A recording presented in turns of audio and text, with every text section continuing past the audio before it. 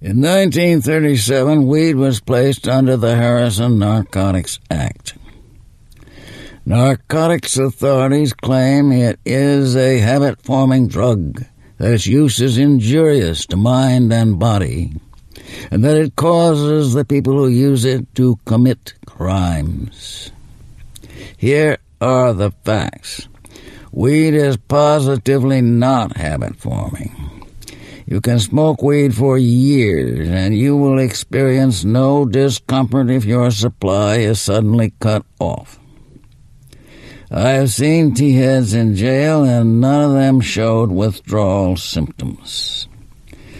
I smoked weed myself, off and on, for 15 years, and never missed it when I ran out. There is less habit to weed than there is to tobacco. Weed does not harm the general health. In fact, most users claim it gives you an appetite and acts as a tonic to the system. My wife came to see me and reported that the management did not know anything about junk or junkies. When I told them you were sick, they said, "What's wrong? What's the matter with him?" I told them you were sick and that you needed a shot of morphine. And they said, "Oh, we thought it was just a question of a marijuana habit." "A marijuana habit?" I said.